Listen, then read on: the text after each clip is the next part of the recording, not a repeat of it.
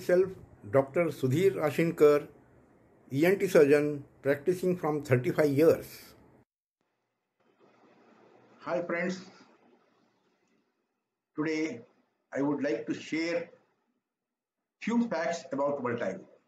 Vertigo is the giddiness which we get continuously, sudden feeling of giddiness and associated with the nausea, vomiting and sometimes sweating. And this is vertigo. And there are two types of vertigo. One is central and one is peripheral. Central vertigo is because of the problems of brain and brainstem. Peripheral vertigo is other than the central.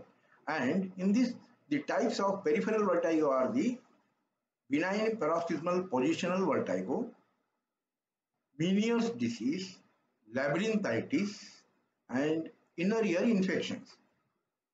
And because of this, there will be vertigo. Vertigo is a symptom. It is not a disease by itself. That's why we have to find out the underlying cause. And now we are facing that something is during the acute attack of vertigo. What should be done? We have to ask the patient to calm down. Patient will be anxious. We have to release the anxiety of the patient and ask the patient to lie down in a position which is most comfortable and give some anti-vertigo labyrinthine sedative drugs just like meclizine, beta-histine, stemetil, or this is the acute attack, or beta-histine. After giving this, patients will settle down. Now coming to the this is the acute attack.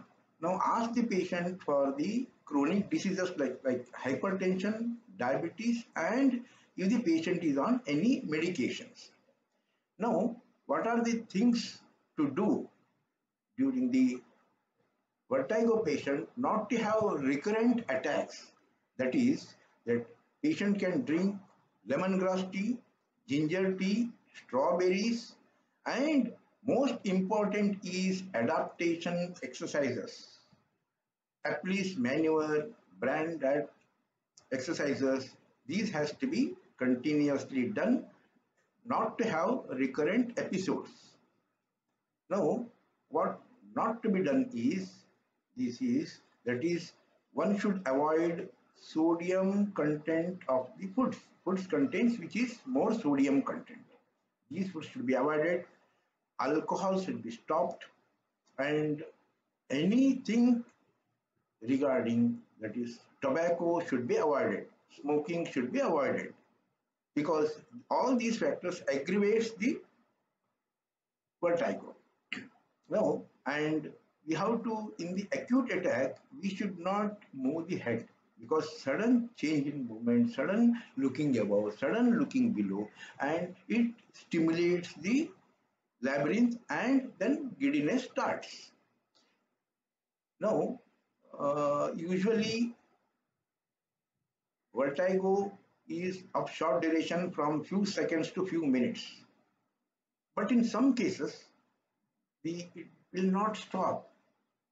Then, and if it is associated, if the giddiness is associated with severe headache, blurring of vision, diplopia, and weakness of the hand or leg, or any other these symptoms appear, then patient has to be referred to the higher center where there is a ENT surgeon as well as neurophysician will be there, and for the further evaluation of the disease and management, this has to be done.